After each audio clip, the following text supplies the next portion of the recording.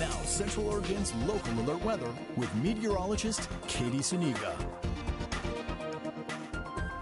Camera. We're looking to the northwest, but what I really want to pay attention to is more the northerly direction, because that is where our air quality is the best. Once you get out to Prineville, you start getting down into the Bend area, all the way down to Sun River, out to Mount Bachelor, you are looking at the moderate range. And then when you continue down to La Pine, it has settled back into the unhealthy for sensitive groups and been there for several hours. Earlier, we were in the very unhealthy range. It's good to see it's cleared up there, but it's not really the best news, because it just means at this point the smoke has moved on to somebody else, and that would be the areas to our south.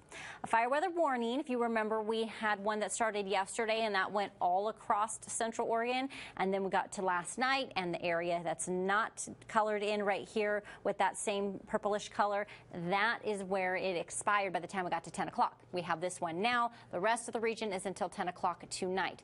We have 2 days, basically 1.5, where we go through Thursday and part of Friday. We should be under no watches and warnings. Once we get to Friday afternoon, not only the area that you are seeing here, but all of Central Oregon will be in that fire weather watch until Saturday at 10 o'clock.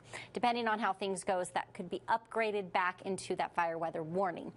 Now we're starting to see things really clear out. We had those afternoon showers. We saw the chance for them early this week. Didn't look as strong yesterday. Weren't sure that they were actually going to happen, but they did. They got into today and they decided they wanted to. It did unfortunately bring some lightning with it, and specifically out in the Ochoco's area, we had some firefighters responding to some lightning strikes there. Haven't heard any updates on that. Hopefully everything has been taken care of. We'll let you know. Here's where our state temperatures are. It's a pretty good night tonight. Nothing too crazy hot. We still made it into the 90s today. Not even with the clouds and that bit of rain did we stay back into the 80s. Not quite as warm, but still on the hot side and well above average. Winds are back down to single digits here out at the airports, and we're expecting that the winds are going to stay calm at least for the next couple of days. It's Friday when things could pick up. As we watch this trough just gently drop over to here, we start to see this northwesterly wind, and then as we go into Friday, that shifts, and we saw the winds pick up going into that. By Saturday, that's when we could see things change and when that fire weather watch is in place. Here are the locations that you see, the red spots. Those are the heat signatures, and it's this one specifically that we've been getting the smoke from, and this is what I was talking about.